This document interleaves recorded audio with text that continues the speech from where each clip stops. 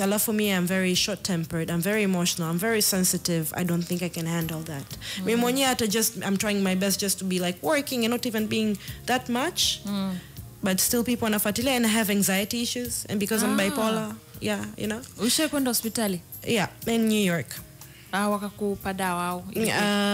They gave me some pills, antidepressants, but they made me worse. When I came to Tanzania again, nimeenda kwa therapist and na psychiatrist, and then they gave me some pills ambayo zimenifanya more depressed, but let's say nachukua sasa hivi, kesho yake I feel like very bad. Yeah, very bad. And then I just had to do my own research. I was trying my best not to use anything, but then I can't because I need to balance my mood. I have very bad mood swings.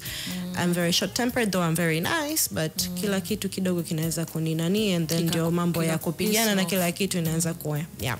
Na kupongeza kwa kuelezea hiyo situation. Tuna watu wengi ambao tunaona kwenye industry, lakini ni wagumu kukubali kwamba ana tatizo kama hilo. Ni kwa sababu I think they feel like kila mtu, I think in Tanzania or like in Dar, yani kwa sababu let's say in Kenya wengine nasema oh yes I understand you because we're very open about talking about that, lakini in Tanzania wanaona kama ukisema bipolar au mentally huyo chizi kampeleke milembe. Like bro, you need to, you know, help them, manake kuna wengine wana commit suicide.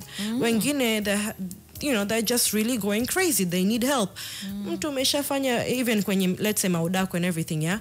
Mtu kamua mtu, baadaye kwenye comments watu wanacheka, they're making fun of it. So which is very bad because let's say pale when I was in New York and I was going to actually in New York Film Academy, and they knew my problem and they're the ones who helped me.